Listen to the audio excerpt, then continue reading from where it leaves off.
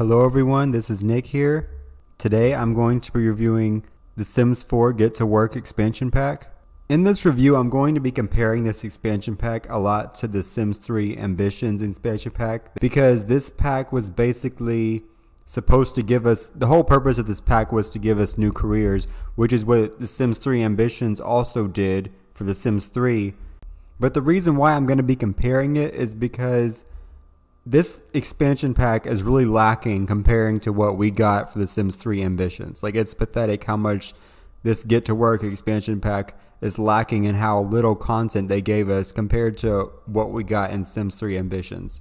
As usual, I'm going to start with the negatives and end with the positives. The first negative thing that I have to say about this pack is the pitiful world that it comes with. It comes with the world of Magnolia Primate, which only has 4 lots. Like, what? We've gotten bigger worlds in game packs. I don't understand why the world would only have 4 lots in it. That's disgusting. In the Sims 3 Ambitions, we got Twinbrook. Like, it came with the world of Twinbrook, which had a lot more than 4 lots.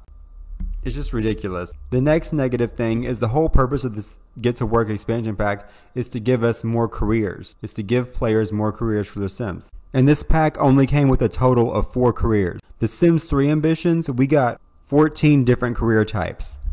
And just so you guys don't think that I'm lying about the Sims 3 Ambitions giving us 14 different career types, I'm going to name the careers that we got in the Sims 3 Ambitions expansion pack. Architectural designer, firefighter, ghost hunter, investigator, stylist, and a teaching career. Careers that Sims could get through self-employment in Sims 3 Ambitions are a fishing career, gardening, painting, writing, nectar making, photography, inventing, and sculpting. So that altogether that's 14 new careers that the Sims 3 included with their Ambitions expansion pack. Sims 4 thought that it would be okay to charge us $40 and give us an expansion pack, will make us pay for an expansion pack really, that only gives us 4 new careers and a world that only has 4 lots in it. And the careers that the Sims 4 Get to Work comes with is doctor, detective, scientist, and a retail career, the option to open a retail store. Like, that's it. Like, literally 4 new careers when the Sims 3 Ambitions gave us 14. It's just so, it's very disappointing. It's really disgusting, actually. And also, the option to open our own restaurants should have came with this expansion pack as well. That should not have been a separate game pack. The option to open our own restaurants should have come with this expansion pack, since this expansion pack is about new careers. Now I'm going to move on to the positives of the Get to Work expansion pack, even though there are hardly any positives. Okay, the first positive, I would have to say, it does add aliens, which is cool. I like the fact that they add the alien occult to the game. And it gives us like this secret hidden destination world to go to. Well, it's not, I don't know what you call it. It's like a secret world that we could visit called Sigsim, which is basically like an Avatar world. If you've ever seen the Avatar movie, they basically base this whole world off of the Avatar movie. I honestly would have been happy if they would have given us a residential alien world that we could live on with like purple grass and blue grass and like unique looking trees.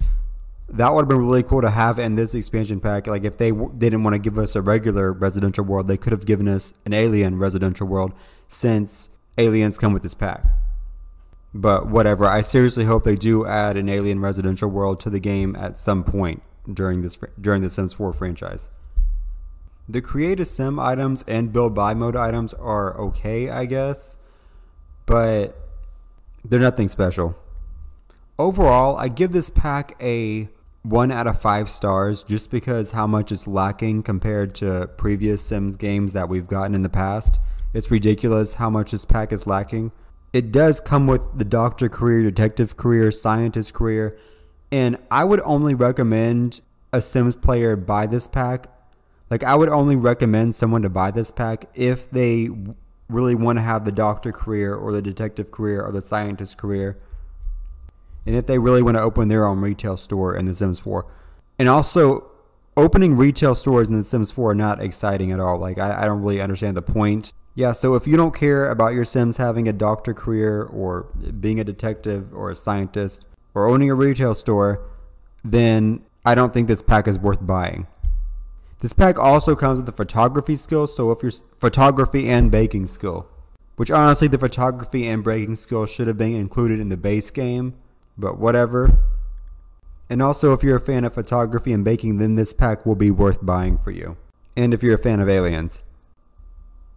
Overall, I give the pack 2 out of 5 stars. It was very disappointing, and if this pack didn't have aliens in it, then it wouldn't even be getting a 2 stars for me. It would just be getting 1. But anyway, that's all for my review of the Sims 4 Get to Work expansion pack. If you like this video, please give me a thumbs up. If you want to see more Sims content, please be sure to subscribe, and I hope you all have a wonderful day.